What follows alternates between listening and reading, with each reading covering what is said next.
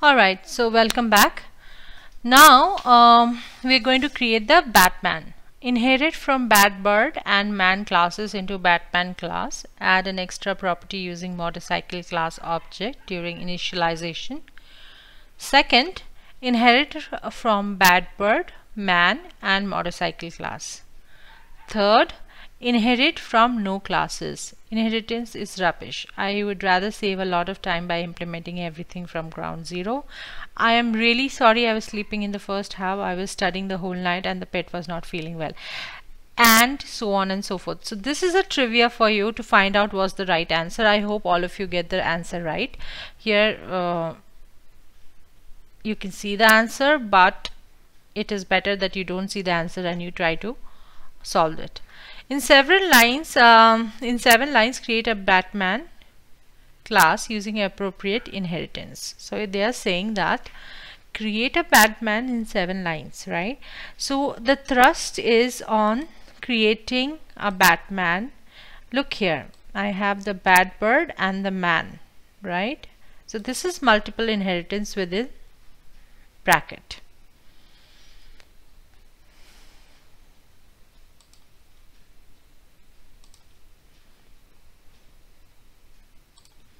Using these Batman class, create evolve Christian Bale, who is the actor of Batman object. So how are we doing? We have done everything. Now what we are doing is we're just taking bits and pieces and we are creating our Batman. So so when I'm creating this Christian Bale underscore Batman, which is Batman skin color is equals to pitch black, I'm giving so many dimensions to it: eye color, weight, height, max sound intensity, max speed, cloth color, languages, money in account, programming experience, kilos left, so on and so forth, right? Once I have done that, fill Christian Bale under Batman object super bike. We have to fill the tag. Now we may need to use more than one dot. So Christian Bale underscore Batman dot Batman underscore superbike dot fill petrol. You remember that there was a bike, there was a moped, there was a cycle, how everything was created. So Batman is using a super bike. Of course he's a Batman, he is the Batman, so he's going to use the super bike.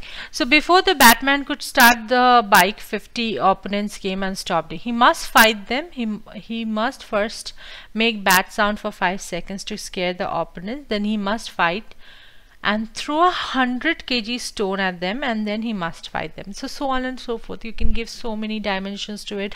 You can create your own way. You can just play around with what you want your Batman to do. Now what I have done here is he defeated all of them, but he just received a message that 200 kilometers away there is an enemy location. He should speak Spanish, get inside the facility, hack 50 computers in no time, fight 100 opponents and come back. Implement one step in one block. If you need help, then consider this. He must start the bike at 120 kilometers per hour, increase the speed by 150 kilometers per hour by 150, not 2. Travel 200 kilometers, stop the bike, and then he should speak Spanish, get inside the facility, so on and so forth. These are the conditions I am giving to my Batman. You can give whatever you want. If you don't want him to speak Spanish, you want him to speak German or French, you can do that. But make sure it has to be in an order. You cannot just out of the blue say, okay, I will just change it here. So you have to get into the depth of the program and see where you have mentioned language and what language have you mentioned. So all these things you have to take care of. For I in range 50, Christian Bale underscore Batman dot hack computers. So this is printed 50 times. Then what is he doing? Number of opponents. I know you don't worry about losing or winning. Efforts is all about that you want. So things like that, you know, it's really cool. All my students really love this Batman project and they thoroughly enjoy this, and it's really funny and nice, and you know, you can play around with so many aspects of it. They do whatever they want to do with the project. I just give them the skeleton and they make their own project, so you can do it as well.